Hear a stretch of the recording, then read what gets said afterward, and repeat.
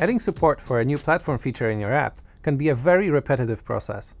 Many times you will switch back and forth between your code and a step-by-step tutorial or documentation, especially where you're not familiar with the API. That was the case when I was implementing support for app links in a sample app back when Android Marshmallow was released. App links is a neat feature that lets you verify a domain that is listed in your activity's intent filters. From that moment forward, whenever a user clicks on a URL containing this domain, your app will open automatically without showing the disambiguation dialog. I remember that in order to make this API work, I had to make many small changes in different parts of my app, which is why I was very curious when I heard about the new App Links assistant that is part of the Android Studio 2.3 release.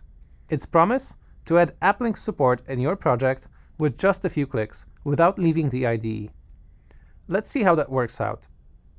I found a perfect sample app for my experiment under Google/search samples on GitHub. It's a very bare-bones recipe app.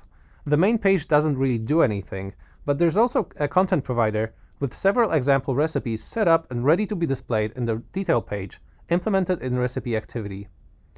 All I need to do is open the activity and call show recipe, passing a content URI which matches a recipe in the content provider. Now imagine that I'm also running a website for my app, and I'd like my users to be able to share and open links to recipes in the same way, regardless of which device they're using. Let's see how long it takes to implement this using the App Links assistant. You'll find the assistant under the Tools menu, and it shows up as a panel on the right side here. First step, I want to define URL mappings in my app. I will add just one to connect recipe URLs to the detail activity. I just have to fill in my website's hostname and what path to match. I'll use the path prefix, recipe, to also capture any recipe ID after the last path separator. And I want to launch the recipe activity.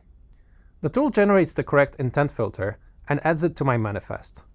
I can even see a preview of the changes and check that the URL I need will get matched to the correct activity. Step 2. Add logic to the activity to handle the URL. I'll select the activity that I specified in the previous step, and some code gets added to my onCreate method. This is just to help you get the necessary data from the intent, but remember that it's up to you to actually handle it in your app. In my case, I want to load and show the correct recipe. For that, I need the recipe ID, which is the last path part in the URL. Now I'll just convert that to a URI pointing to my content provider and pass it on to show recipe. In some cases, such as this one, when the activity's launch mode is set to single top, you will also have to handle a new intent delivered to an already running instance of the activity. I will refactor the code I just wrote into a new method and call that from onNewIntent as well.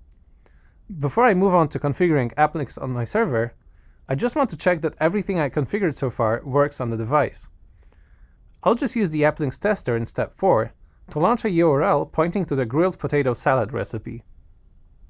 It correctly launches my app and shows the recipe. Great! You might have noticed the disambiguation dialog that popped up when I launched the URL. Getting rid of it and launching directly into the app is the last part. Let's proceed with step 3, generating the digital asset links file.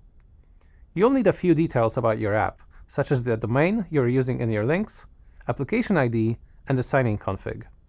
Most of these will normally be pre-filled for you, so you can just click the Generate button. Now, you will need to place this file under this path on a domain that you control. Please note that this is where it's the easiest to make a mistake. The path must match exactly. The well-known folder must be under the root of the domain, and the server must be using a valid HTTPS certificate to serve the file, even if your app links are only using HTTP. For testing my app, I'm just using GitHub Pages, which gives me an easy way of hosting my asset links file with the correct SSL certificate. Let's test a sample link again at step 4. And the app launches, taking me directly into the recipe. No need to click through a dialog this time. That's App Links, fully added to a sample app in just 4 steps, without looking at the documentation. If you like the App Links assistant, or if you have any feedback, please let us know on our social channels. Thanks for watching, and for more Android Studio videos, click here.